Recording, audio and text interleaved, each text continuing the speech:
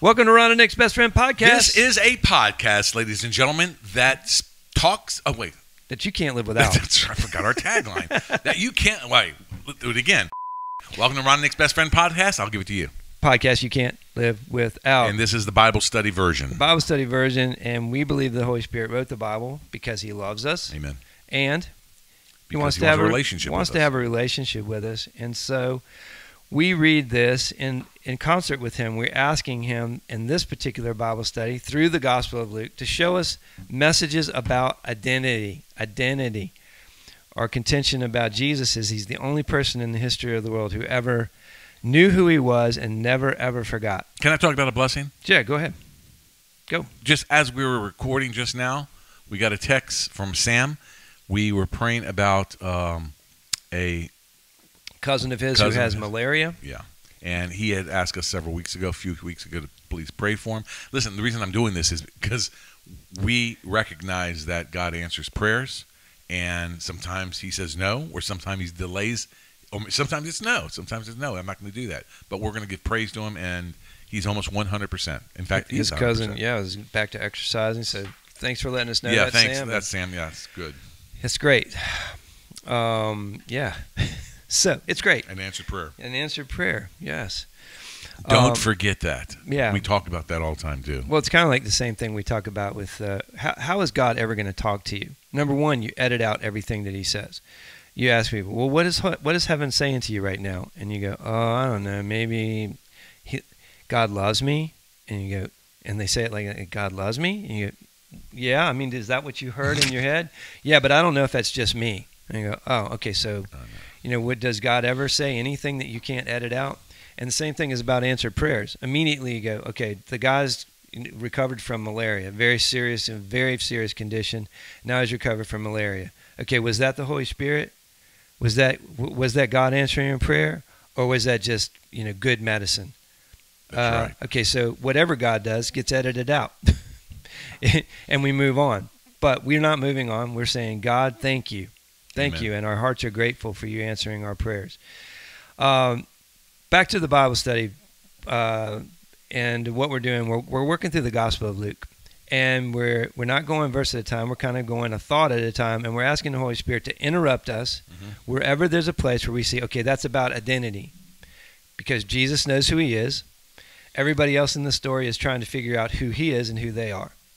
And you asked me last week, why is it important that you know about your identity? That's right. And what did I say?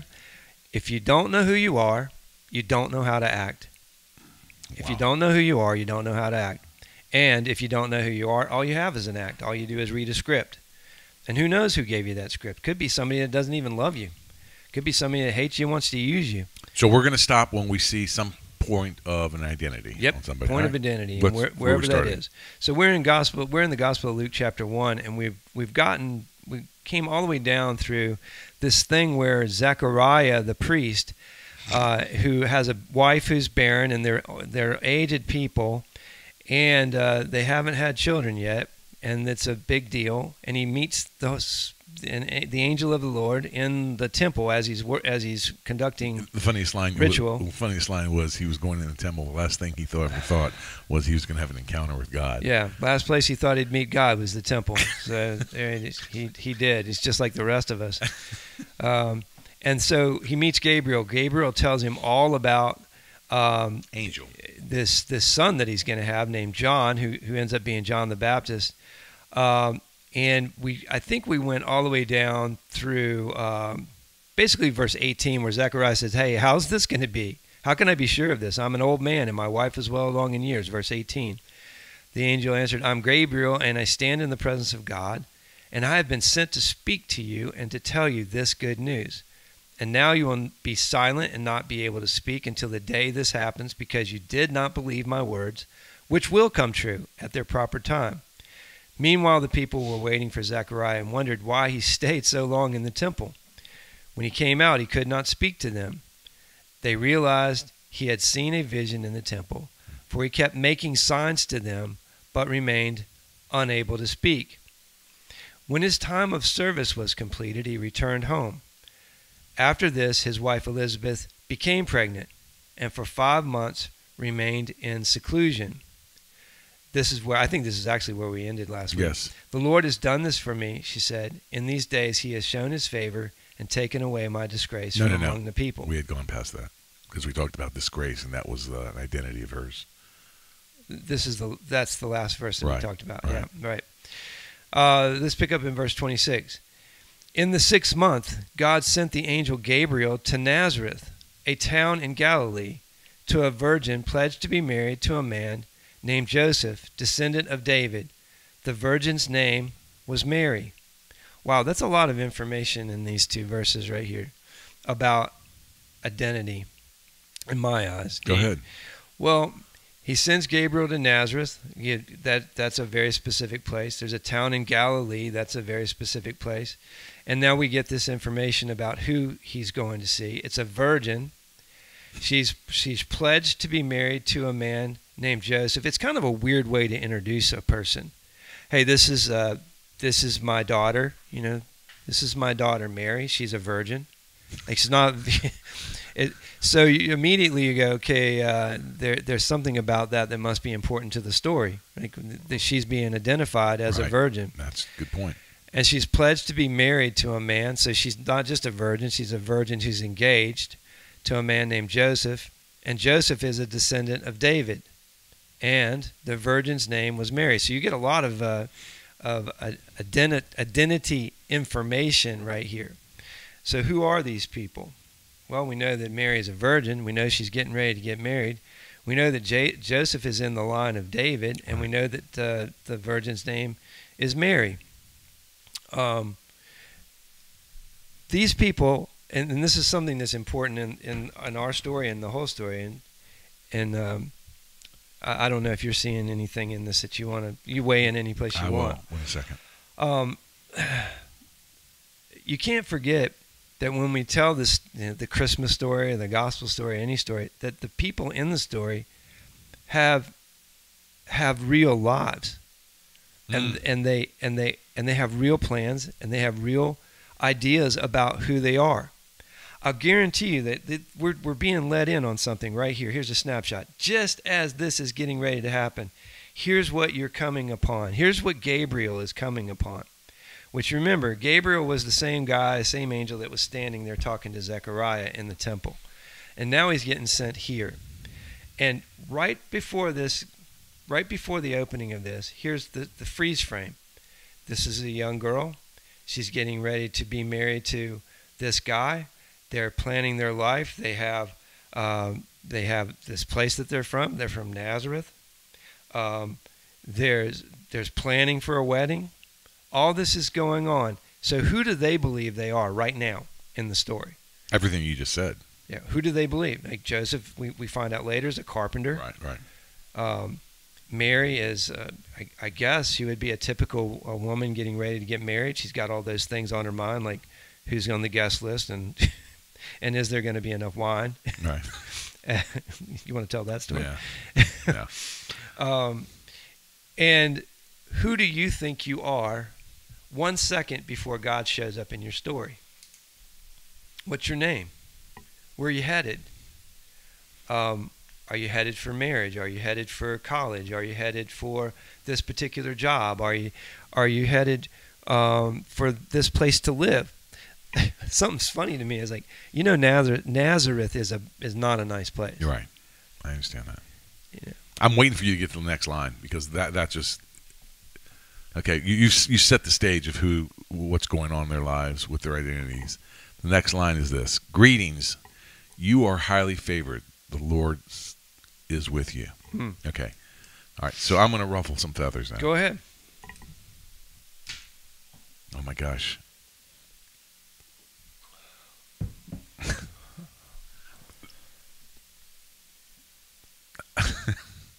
Mary's no different than me. That's gonna. Whose feathers are you planning on ruffling? Well, you're gonna ruffle my feathers. All right. Well, listen, I'm highly favored. You are. You're right. I'm highly favored. Meaning what? That there's a belief that Mary is this very super special person. Right. I'm going to bless you more. In my thinking, and listen, we can argue it, we can discuss it, debate it. There is nothing more special in Mary than there is in me. He loves me just as much as he loves her. He uses me for specific things, or allows me to be part of the story of my life, as he used her to be part of the story. Now, listen, I could get a good argument against that. I mean, I could understand that. How could you say, Nick, you are highly favored like Mary? And I'm going to say, hey, she's a child, I'm a child. What's your pushback on that? I don't know that I have a pushback. I think you're exactly right. We know that there are certain people and there are certain persuasions, there are certain religions who basically say that Mary has to be sinless. That it isn't just that Jesus is sinless, that Mary is actually sinless too. Okay, that's bull. And that's, well, I mean, look, there was one person. Yeah, there's only ever one that's sinless. But there's a whole, well, you understand what happens, right? There's this like, well, if God's going to do this with somebody, they have to be like super duper special, okay? But if you're going to do that, you've got to go back into the story and go back to Zachariah and Elizabeth too, because they're highly favored. Sure. So where does that end up in the great scheme of things? Which, look, that's the essence of religion. The essence of religion is I have something that you don't have, or that I have my list and I keep it, and therefore God loves me more, or God does things for me that he won't do for you. That's all religion. And Jesus is coming to blow all that up. So it's kind of an insult to Jesus to act like Mary is better than everybody else. If you actually know what Jesus was about. Yeah. Jesus never ever said that his mother was sinless. So highly favored is a term that when I saw that, I said, okay, that is an identity here. That's identity. Forget her. I'm talking about me.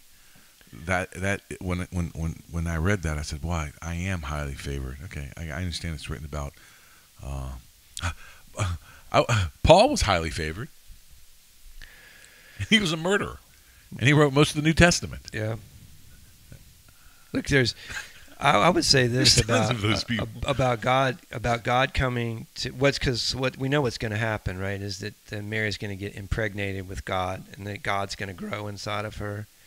Into his human form, that she's just the first one. We get the same thing. Like in principle, what happens is, well, it means the Spirit comes and lives inside of you, and comes and lives inside of me, and grows, and we grow in relationship to Him, and we become more and more full of Him. I mean, I don't think you can't push that metaphor too far, because where do you give birth? Yeah, right. To that.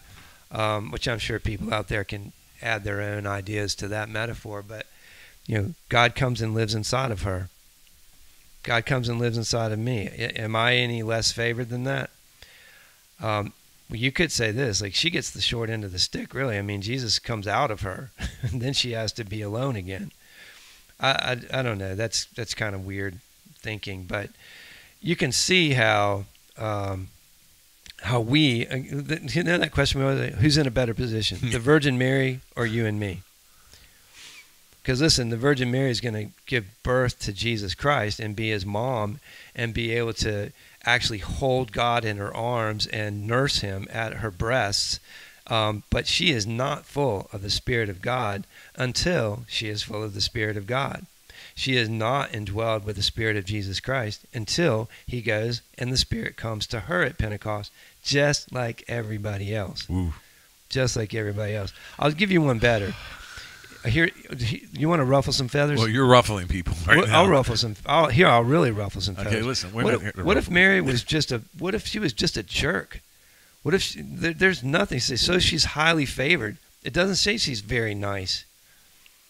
It actually doesn't even say the thing it says about Zachariah and Elizabeth, that they were upright and blameless. It just says she's highly favored. Mary could have been a jerk.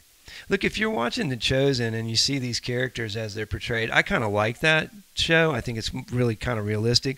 But they do the same thing. They kind of make Mary out to be like, oh, Mary's like She's very intuitive. She's very smart. Mary could have been dumb as a bag of hammers. I mean, you don't have to be anything. No. Like, why are you laughing? Mary doesn't have to be anything special to be favored. That's the essence of religion. You're a disruptive teacher. Nah, I'm not. Well, I'm not trying to disrespect Mary. I'm very glad. Look, I'm very grateful for Mary, because if you get down in the story here, you're going to see that she says, "Let it be unto me, as you have said." That's right. And in doing so, one of us, a human being who's just a human being, is gonna participate in reversing the curse. Because we said no. Eve said no to God in the garden, and Adam was complicit in that. And in this story, a young girl, is going to say yes to God. Absolutely. And she was free. She was free. She could choose, and it's obvious in the story. Well, that's really important you say that, because the next line. What do you think? God raped her? Mary? No, but Mary was greatly troubled at his words and wondered what kind of greeting this might be. Right. Right. Yeah, it's like, well, what's going to happen here? Right. So remember, she 2 seconds ago, she thought, hey, I'm getting married. I'm planning my life. 2 seconds ago, and an angel shows up. And if you think Zechariah was shocked to see an angel in the temple, this had to be pretty freaking shocking. Like, well, and at least Zechariah had some relationship with his wife and then got pregnant. Okay, right. So he kind of figured, okay, right, that's how it happened. She's pregnant. This one, right. Well, Mary's greatly troubled. His word wondered. He hasn't told her anything yet. All he said is, "You're highly favored." Oh, you're right about that. Oh, you're right. And he says, "The Lord is with you." Wonder what that means. Okay, because you also know this: the Holy Spirit is not like a newcomer on the scene. He's always been on the scene. It's just like he hovered on people and around people. He was on David. You can see that in the Psalms. But that's the difference. He's going to come inside of us eventually. So maybe this is saying that the Spirit of God was dwelling upon Mary and around her. Yeah, maybe that's what that meant. She wondered what kind of greeting this would be. Okay, do not be afraid, Mary. You have found favor with God. All right? In other words, God is going to bless you. Well, yeah, that's the preliminary. Hey, God's really going to bless you. No, you found favor. God. Right. And now you will be with child and give birth to a son, and you're to give him the name Jesus. And that's like, whoa. Wait a second.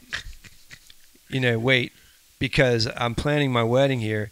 And rightly so, you go, what that might be is, I see if you're married, let me see if I can fit that back into my paradigm. Oh, you mean me and Joseph are going to get married, then we're going to have a baby, and we're going to name him Jesus. That's what I would think if I was married. What would you think? Right. And here's this identity that's being given too. Keep going. Right? Keep going. He will be great. Okay, He will be called the Son of the Most High. Okay, we're going to tell you exactly who he is. Yeah. Just like you did to. Yeah. Now you're going to have a son. No, he's not going to be a descendant of David like your husband to be is. He's going to be a son of the Most High God. The Lord God will give him the throne of his father David, and he will reign over the house of Jacob forever. His kingdom will never end. And then the $100,000 question: how will this be? Mary asked the angel, since I am a virgin, which is an awesome question, which says that she's already thinking.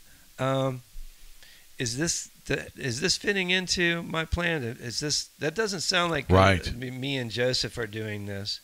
This sounds like something else, which says that she's not as dumb as a bag of hammers, because something is going on, that she's got some discernment about having this interaction with Gabriel. Keep going. This is a great line.